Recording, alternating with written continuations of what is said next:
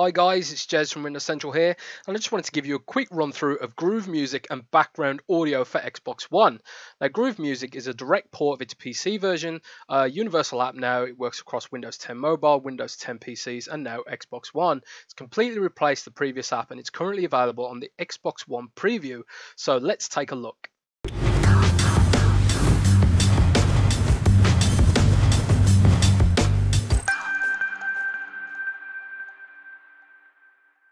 Now, to get this app, you first have to uninstall the previous app and then search for the new one in the store to replace it. I don't know if they're going to do a direct update when this goes live to the public, but let's have a quick look. Now, those of you who are familiar with Universal Apps will find this very, very easy to use. But those of you who are new to Universal Apps, you'll have to adjust yourselves a little bit to how it works on the console. Now, the first thing to note is that you use the menu button on the controller to navigate through the different sections of the app. So you press the menu button, and then you get this hamburger menu, which users of the PC version will be very familiar with. When you install this app on your console, it will automatically sign you in, and all the content that you have set up on your PC or your Windows 10 Mobile, your playlists, your collection, will automatically carry across. Now, one of the things we have lost in this current version is music video playback, which was available in the Windows 8 based Groove app, but that is coming back in a future update. This is a complete rewrite of the original app. It's completely different, so some features have gone missing, other features are still there, but they might have moved on to other places.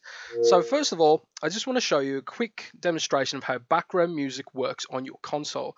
Now, I've got to use some royalty-free music for this because obviously I don't want to get a copyright strike from YouTube.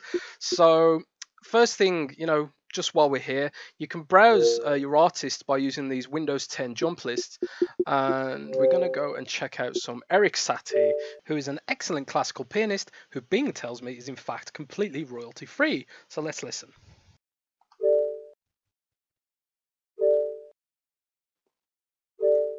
When you're navigating around on a Universal Windows app, some of them have cursors similar to a mouse which binds to the joystick. We see this in Cast, we see this in Baconit, but on the Microsoft developed Universal apps, it's just got these more familiar snap to element controls which you can navigate with the D-pad or the joystick. A replaces the click button, Y is a global search button, and B cycles backwards through the app and that sort of thing. Now, to control background music on your console, what you have to do is double tap on the Xbox button on your controller and navigate down to this new multitasking menu. You'll know this as the snap menu from before, but this has been renamed as multitasking and now gives you these background music controls. Now, you can skip through tracks using these buttons here. This button returns you to the app that called the background music, and you can also adjust the background volume like so. So let's give that a try.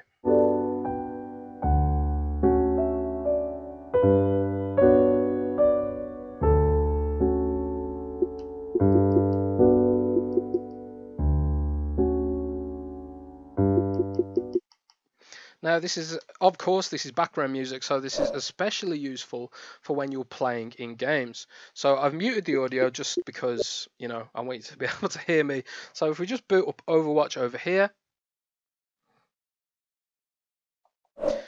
Now, even though we're booting up Overwatch, we've still got the background music playing over here. You can adjust the volume and like so. Still playing, as you can hear. And so on, and it works while running in the background with the game running in the background. Now, you can jump straight back into the app simply by clicking on this full screen button here, and as you can see, the full screen apps, the Universal apps are far faster than the previous Windows 8 developed apps, at least on this build anyway. But yeah, that's a quick look at background music on the Xbox One. It works exactly as you'd expect. It's, totally robust. There's not a great deal of apps that use it right now. I believe Pandora uses it, the Universal podcasting app Cast uses it, and an upcoming YouTube app called MyTube will also use it. Now, if we just head back to Groove Music, I just wanted to give you a quick overview of the other features that it has. When you do play music, it comes up in this full screen view. We get a look at some pictures associated with the artist, and presumably this screen will be where the music videos play when they come back. You can get this screen on PC as well by clicking the full screen button, but it defaults to it on the console. To navigate back through the app again, you press the menu button. You can press that from any position in the app. Go to your artists. You can get all your artists. You can filter your artist by alphabet.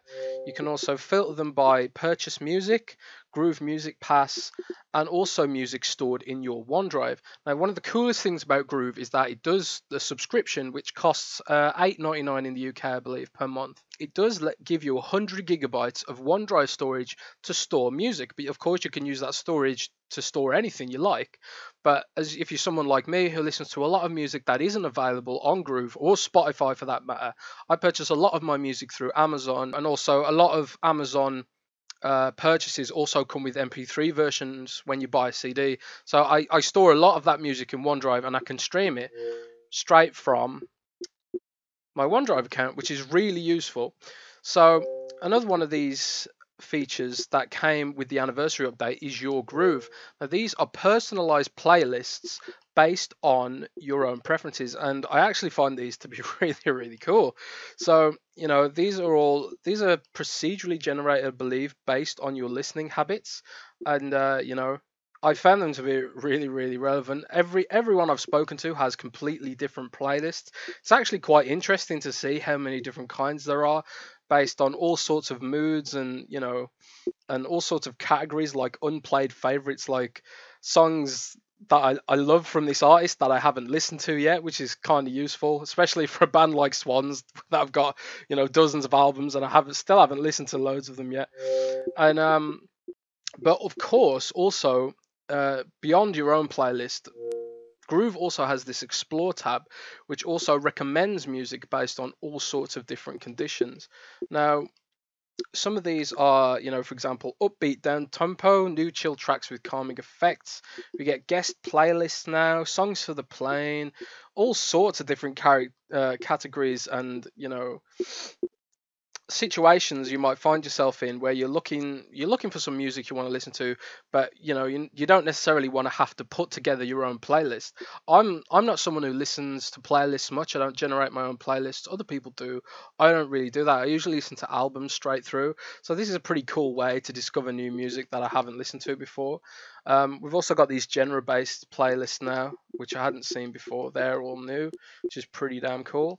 And also we get, in the Explore tab, we get all the latest releases that are heading to Groove Music. We get playlists by activity, which is really quite interesting. Focus, workout, party, gaming. That's a new one.